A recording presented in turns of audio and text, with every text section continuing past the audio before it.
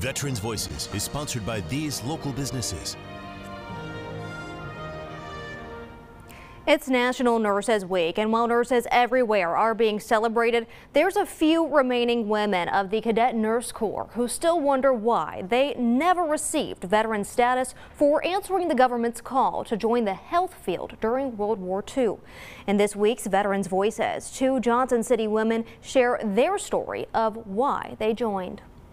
As the deadliest war was happening in Europe, America was facing another crisis at home that could have become deadly too. It was created because of the acute nursing shortage. All the older nurses had gone into service. My older sister had gone into the Navy. So lawmakers created the Cadet Nurse Corps, enticing 17 to 35-year-old women with good grades to join. Well, why wouldn't you? $15 a month that you could spend, and more later. I had no money, so why not?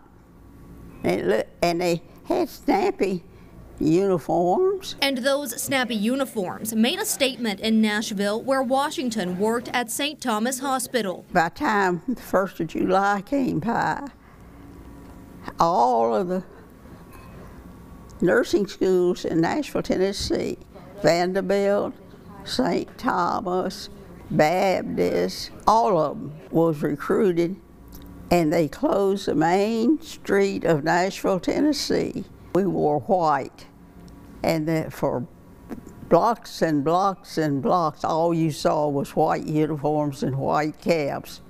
All of the schools marched together.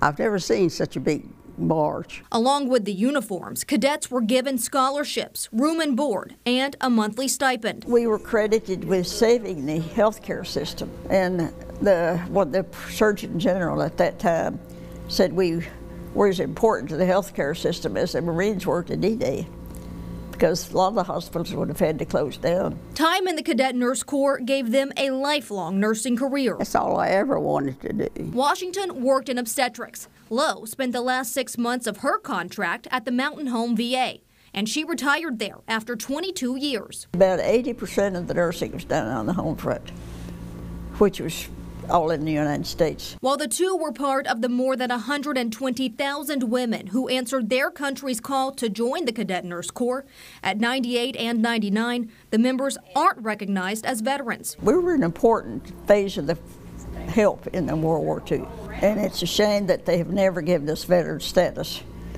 because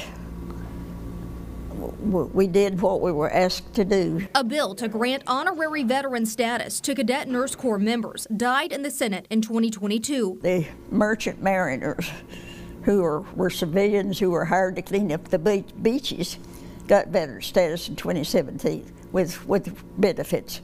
And why can't we do it? Because we're women, or what? This week, Lowe and Washington's nursing home, Christian Assisted Living, honored them. Christian Assisted Living is giving them plaques. As the recognition for their service may be too late, if it ever comes. We all just gave up because we'd tried so hard to get it. Even though the nurses that have already passed on, it would be, if we were ever made veterans, it would be an honor to their families. Last May, a bill called the United States Cadet Nurse Corps Service Recognition Act was introduced in the U.S. House and Senate, but it hasn't moved forward. If approved, members would have received honors at their burials and memorials, but not veteran benefits. You can nominate a veteran who served our country and share their story for our ongoing Veterans Voices series. We are particularly looking for those who might have had a role in D-Day. Just log on to WJHL.com and click the Community tab.